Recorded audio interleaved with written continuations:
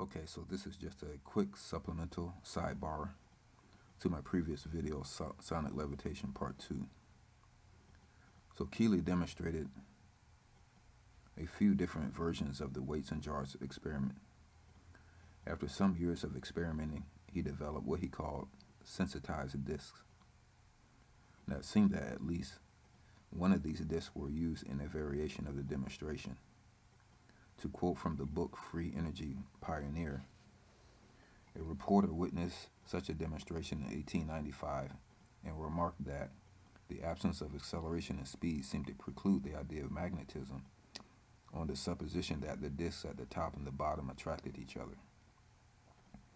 But Keely explained that the discs were actually sensitized, or rendered alternately attractive and repulsive, by energy drawn from the ether of surrounding space by means under his control.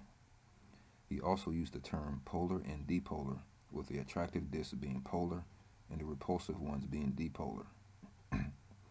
The platinum wire was connected to the device that would produce the force.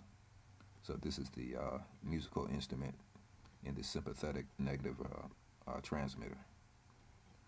So he claimed that on 2 occasions when an observer removed the disc from the top of the jar, the suspended weights instantly fell, crashing through the bottom of the glass cylinder. So after the weights were levitated to where they impinged on the top of the jar cap, they remained there via this sensitized disc that was placed atop the jar cap.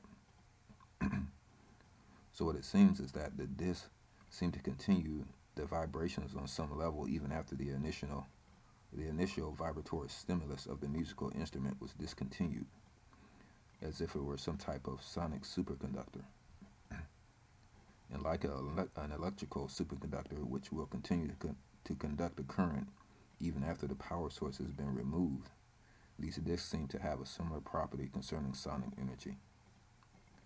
In the last video, we saw this representation of the polar and dipolar forces, which referred to directionalized corpuscular vortex motion, with flow in one direction being the polar force and corresponding to the notes B flat, D natural, and F,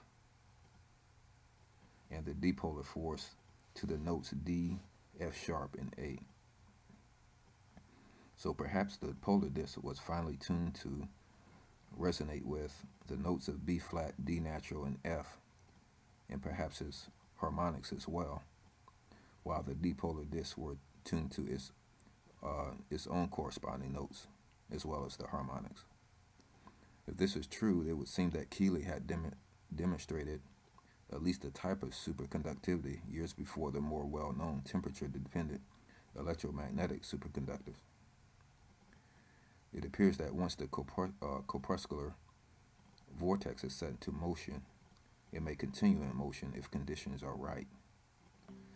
As we see here, even after the strength of the vibrations subside, the egg remains in contact with the vibration or the vibrator for a short time before falling.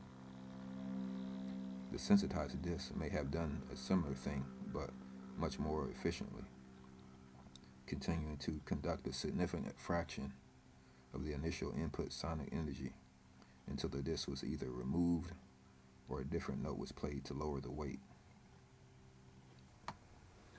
So this one doesn't work quite as well as the smaller one. This particular resonance can is larger and has a lower resonance frequency as a result. So there's a lot of translatory movement as well as a slight propulsive force. But hopefully after some refinement, I can get the egg to stay impinged on the vibrator. It would be interesting to see how much lower I can reduce the energy, and at what point the egg will fall back down. So thanks for watching. Catch you on the next video.